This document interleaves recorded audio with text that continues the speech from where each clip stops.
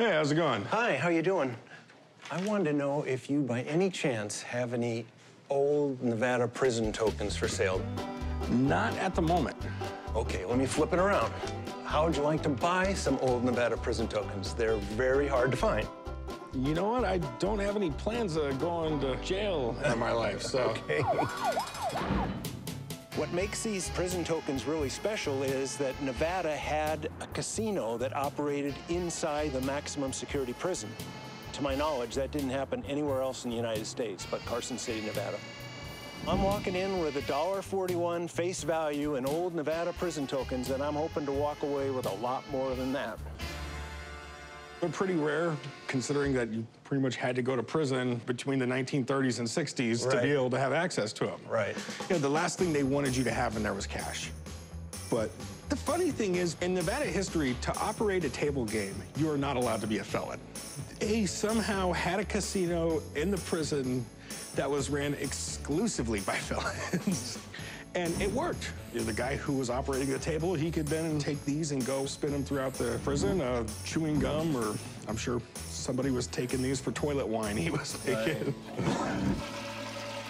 This is just a little documentation, just kind of shows, you know, what the inside of the casino looked like. Wow. It looks like they actually even got one of the old craps tables out of the sands, if you look at it. It says sands on it. You know, the inmates look like they're having a good time. Better than breaking rocks, jeez. The casino at the Nevada State Prison is just legendary. Where else in the world would a bunch of criminals get to run a legitimate gaming place? And they got away with it for over 3 decades. How much money you want for them? I'd like to get about $850 for the stack. I don't have a doubt in my mind that I could sell them. I think $850 is just way off, man. We're way far apart on what I'm willing to pay. 900? I was thinking more around the range of $400. Ooh. Well, I'm gonna need you to do better than $400. I mean, honestly, these are really tough to find. This guy right here, there's probably only 5 on the planet. Okay. And these, I figure, are easily $100, $125 each.